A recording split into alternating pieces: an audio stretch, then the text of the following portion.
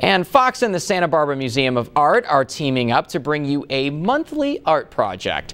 This morning's project is inspired by British painter John Tunnard, who began his career painting romantic landscapes, but switched in 1939 to non-representational works. And to take us through it, please welcome back to our show, teaching artist Jessie McCurdy. Jessie, welcome. Hi, welcome. Thanks for having me. Great to be here. So what are we working on today? So today I have pen and ink for this watercolor paper that we have right here. And I also have a transparency that we have watercolors to work on. So you've got stuff. You can make one alongside of me right now. Participate as well. Okay. Yeah, and this is for this Sunday's coming project on October 8th from 1:30 to 4:30. Anyone watching is welcome and invited to come and make a piece of art on the front steps. Studio Sundays, correct? Studio Sundays on the front steps, correct. All right, and that's always on the second Sunday of every month, correct, the second Sunday of every month. And there's also something going on tonight as well, right? And tonight is First Thursday as well, so we have another art activity that would be a landscape painting, I think, and that's going to take place in our Family Resource Center. And there's also a new installation that's opening there. There's 3 artist-made altars that are honoring artists who are no longer living as part of our Dia de los Muertos celebration, so you can check that out tonight as well. All right, and what's the cost to attend that? They're both free. They're free, all ages, all skill levels are welcome. All right, sounds great. Okay, let's get down to business. Perfect. So you have to start a piece of watercolor paper, and we've taped off the borders here just to give you a little more presentation at the end if you want to sort of unveil it and kind of change the look a little bit. And we're using India ink and pen and nib. So just to maybe dip your nib and pen into the ink, and you can draw anything you like. John Tunnard worked mostly in abstract landscapes, if we can kind of find something to call them. But the pen and ink really allows you to do some sort of hatching back and forth and make sort of singular lines, and then to go back over them and kind of sketch and shade.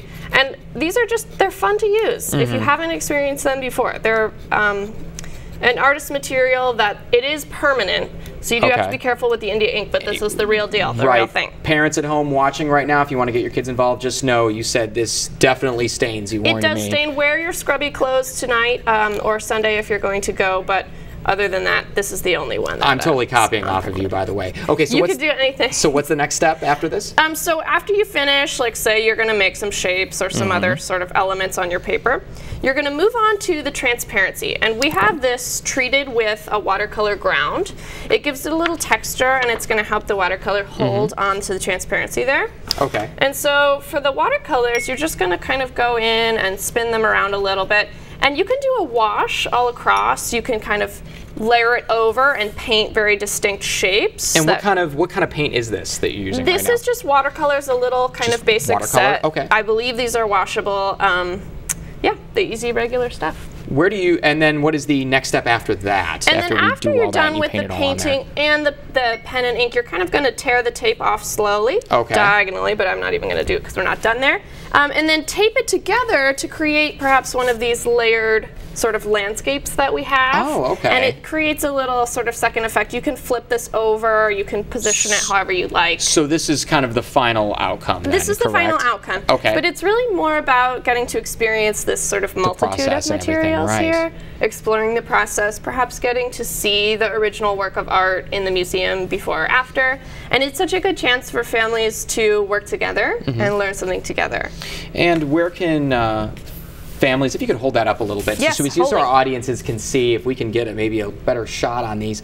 And also, where can we pick up these materials for parents that want to do this with their kids? So this Sunday on October 8th from 1:30 to 4:30, you can come anytime during that window. If you only have a few minutes to stay, that's absolutely fine. You can do as much as you can there if you'd like to work the whole time window. If you only have a little time, you can work and then take it home and finish it with you there.